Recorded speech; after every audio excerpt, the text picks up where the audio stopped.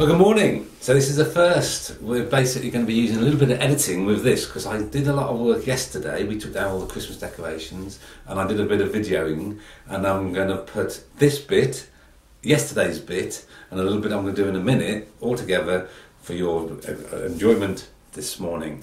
And I'm going to try to do that every day now for lockdown. Quite a lot of work because I'm going to then get home from work and working in the unit and then edited it up, and I'm still very slow with that, but we'll see how we get on. A bit of disaster yesterday. I kept on filming and I'd used a tripod, so I'd click on and hear the to actually, for the video was recording, so then I would actually start talking and then I'd turn it off again and then set up the next or do some more work and then record again. Unfortunately, what I was doing, I was actually turning off the actual camera when I was actually filming, when I thought I was filming, and turning it on when I was setting up other stuff. So it's much different to what I thought. Unfortunately, there is about a second clip of it empty.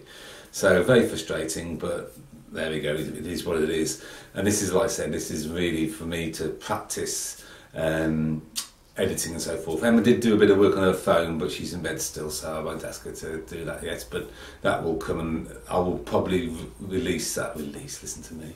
I will put the full one with Emma's extra on YouTube later on. So anyway, that's what it is. So enjoy this taking down of Christmas decorations video.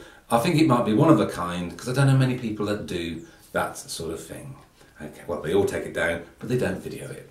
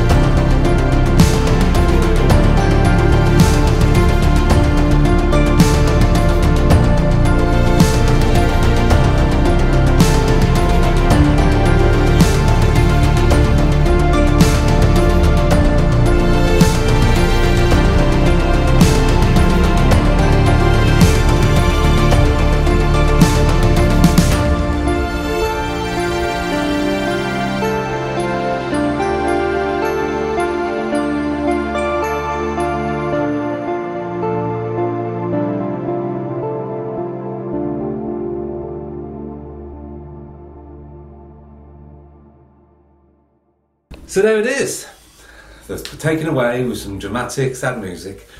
At the moment, it's editing stuff. I'm doing a lot of stuff, fades and things. I did actually put a lot of spinning things onto images, and it looked crap. So I'm learning, but hey ho, it's a beginning. So I hope you enjoyed it.